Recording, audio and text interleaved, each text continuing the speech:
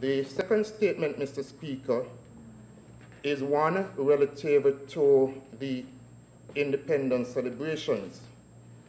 Mr. Speaker, at this point in time, we are celebrating our 36th anniversary of independence. As of last year, I have had the fortunes of chairing the National Independence Celebrations Committee. We have planned a number of activities to commemorate this, the 36th anniversary. But before I go into some of the activities, one of the first things which we did was to have a theme competition. Coming out of the entries which were submitted, it was decided that the winning theme is Unify, Transform, Enrich, Uplifting Communities for Independence 36. The person who submitted that particular theme is a Mr. Travis Bell. The calendar of events reflect quite a number of activities. Some which are planned by the government itself and others by quite a number of other organizations. I will not go into all of the activities which we have on the calendar, but I will speak to some of the more important ones. Let me say some of the more traditional ones, which we normally would see each year, and of course some of the others.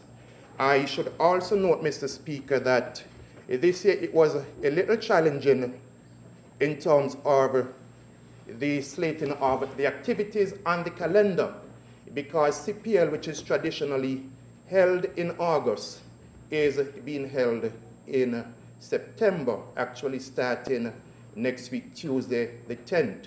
And we have 5 games right up until the 17th of September. The first item that we have on the calendar, Mr. Speaker, is actually the opening of the Newtown Fest that would have taken place on the 28th of, well, it's actually, the first item is a beautification project, and that would have been planned by the Newtown Community Festival. And I suppose that for some persons, having community festivals isn't important based on some utterances that I am hearing. Opposite. Mr. Speaker, this coming Friday we have the Independence Fiesta, and that takes place at 7 p.m. at the Circus. On September 8th, Sunday, September 8th, traditionally you have the sanitation workers service, which takes place at the Apostolic Faith Church on St. Johnston Avenue. That will take place this coming Sunday. There's also a 10 miles road relay, and that convenes in Tabernacle and climaxes at Warner Park. It is 3 p.m. this coming Sunday. In Nevis, there's a Thanksgiving service in recognition of national heroes of Nevis and members of the congregation, and I suppose the congregation of the Common Methodist Church, where that particular service is being held. On a Sunday of this week, we saw the opening of the Netball Community League.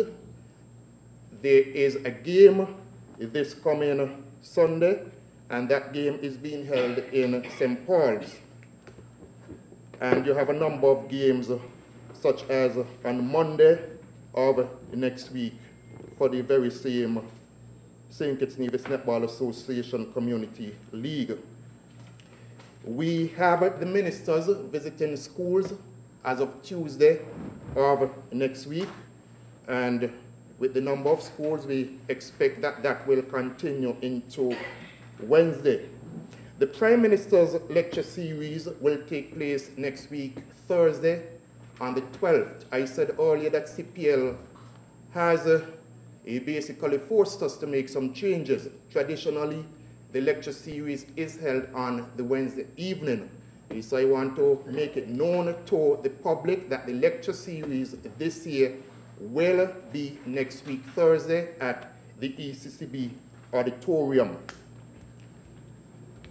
On the Saturday the 14th, we have a number of activities. We have Caribbean Wellness Day Walk in collaboration with SKN Moves. That's at 5 a.m. I think the walk starts at the cenotaph. That's at 5 a.m. Saturday the 14th. You have the NYAM Local Food Fair 12 p.m. to 4 p.m. at the Bethesda Moravian Church in Shawn. The second annual Flowers, Food and Flag event is at 11:30 a.m. and that is at 17 degrees. In Nevis, you have the Sheknaya Dance Theatre 12th and Shekinah, the Dance Theatre 12th annual dance production, and that is taking place at 7 p.m. as I said on Saturday the 14th at NIPAC. You also have cricket taking place at Warner Park at 8 p.m.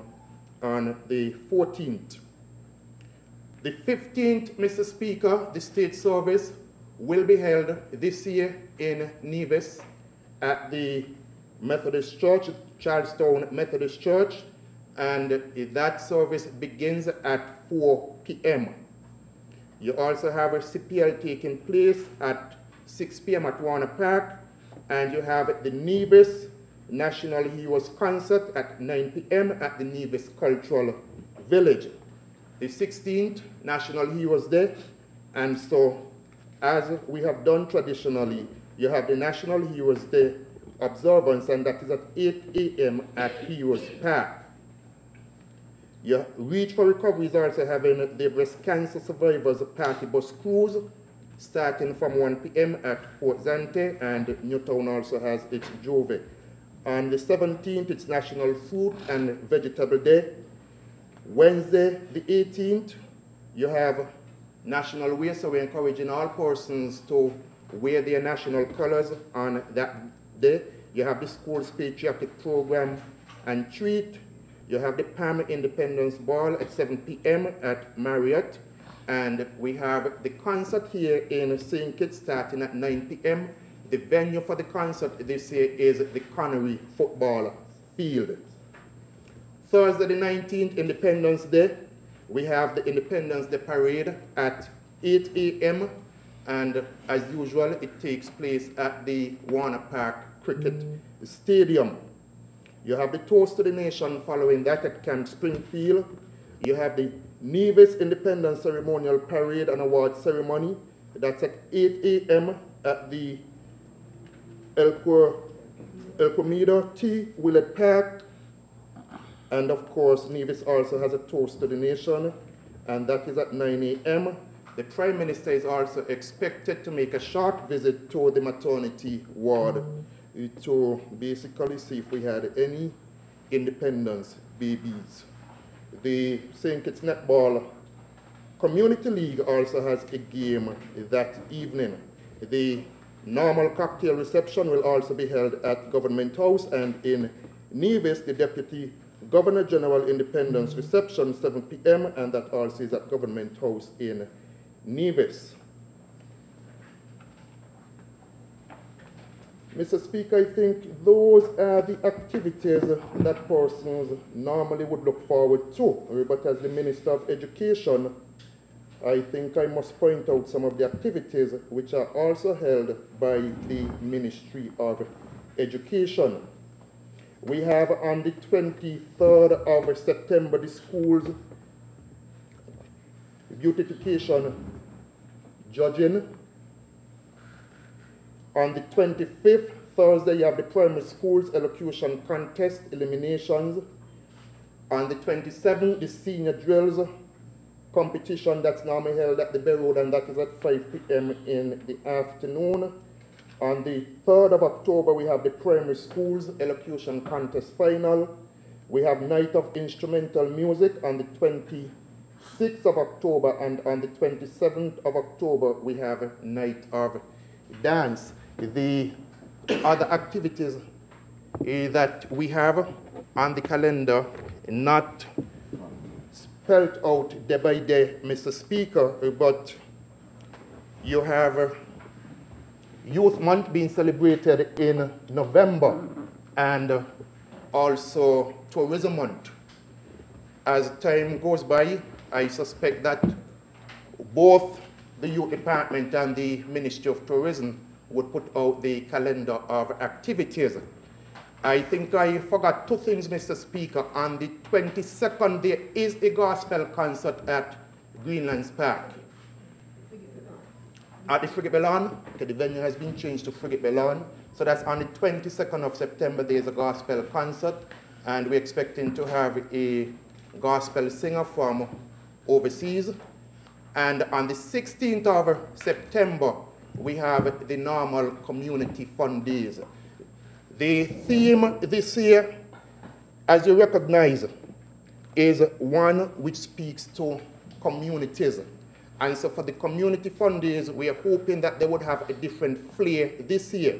We're encouraging the communities to actually have fun days which would involve persons from the communities. So whether it is dominoes, football, netball, whatever it is, activities that would bring persons from the communities together, rather than the traditional, you come, you have a drink, you get something to eat, and you go back home.